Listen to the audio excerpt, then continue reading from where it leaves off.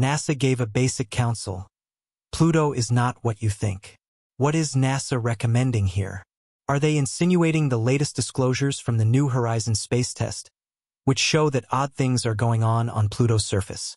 One of the hazardous pictures, as a matter of fact, shows an item that appears, by all records, to drift across the external layer of Pluto. This raises disturbing requests as to whether some kind of advanced dark life exists on this faraway world, or are we making do with an impossible-to-miss geographical characteristic?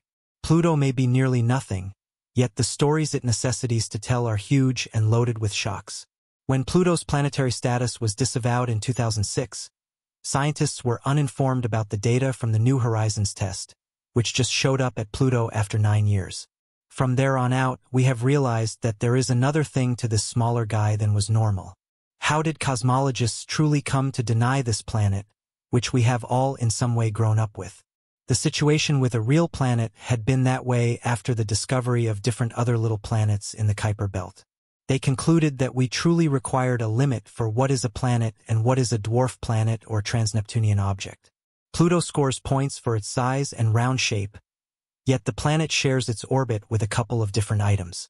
The orbit is subsequently not considered to be perfect, and this was unequivocally the defense for why Pluto was not generally associated with the rundown of enormous planets in the planetary bunch.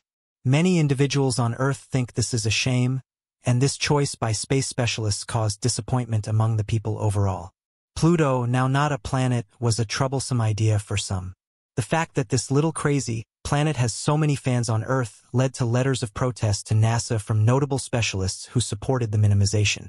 In fact, even state-run administrations got letters from perturbed inhabitants requesting that Pluto be a planet again. This planet has been with us since the 1930s and has been an important part of a movement of 9 planets. It was as if to promote this in 2015 when New Horizons sent us the primary genuine picture. The Pluto excavator planet showed us its charming face. Imagine it was the first genuine image of Pluto. If you've seen the planet on boards or in school reading material before, they were imaginative depictions, not genuine pictures. Pluto denied even the Hubble telescope a clear perspective on its surface, in a manner that New Horizons was allowed to photo the little one as it really is. Splendid, well-disposed, unquestionably rich, and with a heart. From there on out, the planet on the external edge of the neighborhood planetary bunch has prevailed upon a lot more fans, and perhaps space specialists will change their viewpoints one day, and we will get Pluto back. The main genuine pictures of Pluto blew everybody's mind. It was an enchanted second when the essential data from the New Horizons test shown up at mission headquarters in 2015. Everyone present knew that they were going to see a planet for the first time that everybody was somehow acquainted with, but had never seen up close.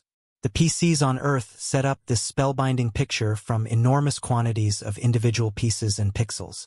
What the test revealed about Pluto was a discovery that completely turned our comprehension of this faraway planet on its head. Pluto is significantly more changed, significantly more coordinated, and essentially more alive than planetary researchers had previously acknowledged. Moreover, the little planet appeared to be covered in scenic features and maybe much environmental idiosyncrasies nobody had expected. With each new piece that New Horizons imparted, the murky, astounding world in the darkness of the Kuiper belt turned into a significant item that showed such an excess of life that it took specialists' breath away. More and more astounding geographical wonders opened up before the researchers. Instead of the ordinary freezing and cratered no-man's land, Pluto ended up being a unique spot with wonderful pieces of ice, deep gorges, and smooth cold surfaces. It required years for the countless measurement data, photos, and discoveries to make the long excursion from Pluto to Earth. Since 2015, we have been dumbfounded more than once with new enchanting perspectives about Pluto. Who is that walking on Pluto's surface? It's staggering. This moving picture circulated in the media in 2016. However, what might you at any point see here? It looks like an individual is strolling across an unusual honeycomb-shaped snow float. You can really see ice scenes here, but not at all like on Earth. These frozen surfaces are not made of water, but of nitrogen and methane. Researchers recognized the surprising item as a dirty lump of ice, which emits an impression of drifting over the surface of the ice-covered plain. The gigantic block of ice is most likely also made of unbelievably solid nitrogen. These bizarre-looking landforms uncovered something extremely exceptional to trained professionals.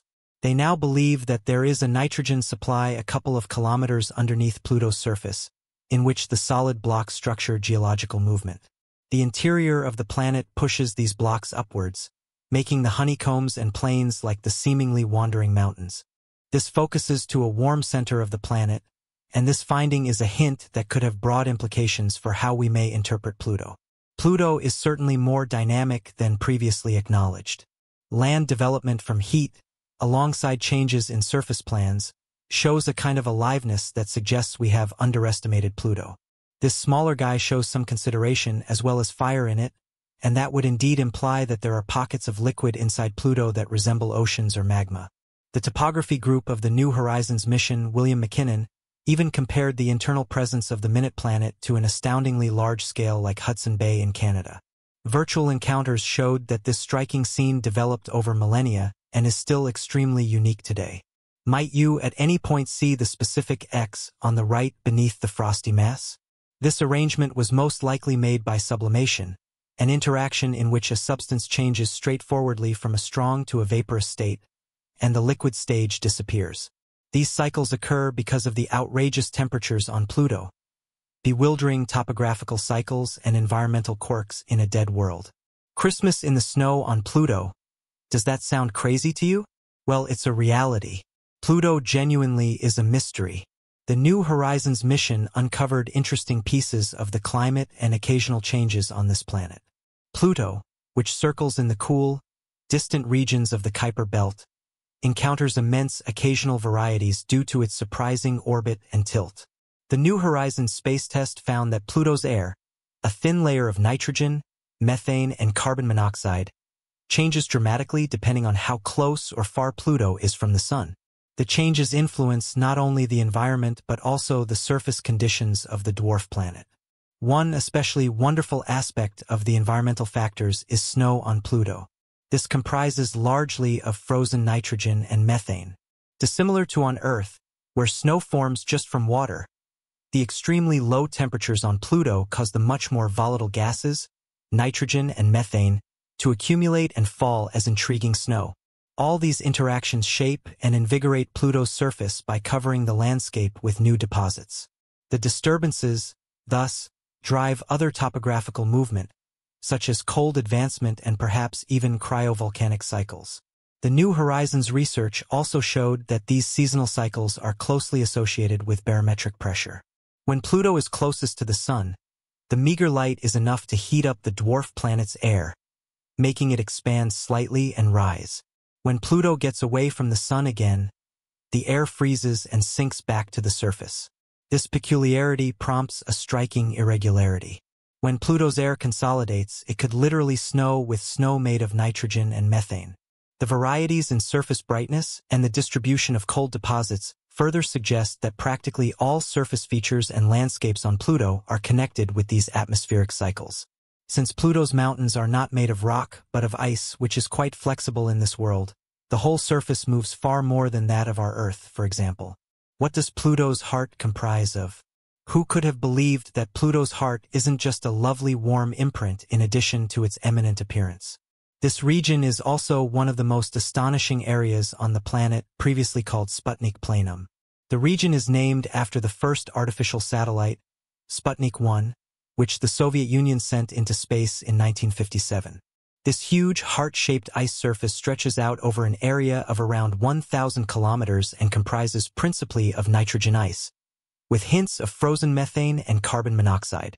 The brilliant, almost ideal surface of Sputnik Plum forms a clear contrast to the darker, more complex regions around it. Geologically, Sputnik Plum is a tremendous impact structure that was most likely later adjusted by volcanic cycles. Not at all like ordinary volcanic activity on Earth, where magma ascends from the planet's interior. Cryovolcanism on Pluto involves cold materials rising from the dwarf planet's interior to the surface. The heat sources in the depths of Pluto cause nitrogen and other volatile substances to heat up and push upwards, where they freeze and form novel formations like this one. Sputnik Plum is staggeringly flat, which drives researchers to infer that the cold surface is consistently revived by internal cycles. It's probably convection processes inside the ice sheet that shape these landscapes. Researchers expect that there may be a span of liquid water underneath the smooth ice sheet of Sputnik Plum, which is kept liquid by the heat inside Pluto. Researchers question whether types of life can exist in the subglacial ocean, but it's not completely inconceivable. Which role does Sharon play? What barely anyone knew is that before New Horizons mission, Pluto had its own moon, and not just one. Sharon is Pluto's biggest moon and was found in 1978 by the American astronomer James Christie. Sharon is quite large in comparison with Pluto, with a width roughly 50% of Pluto. This has led to a remarkable connection between Pluto and Sharon, where the two objects are tidally locked, meaning that Pluto and Sharon always show the same side to each other. Charon's surface is also amazingly unique in relation to Pluto's, with tremendous gorges and enormous impact holes. Researchers believe that Pluto and Sharon have been trading materials in the form of comet-like objects.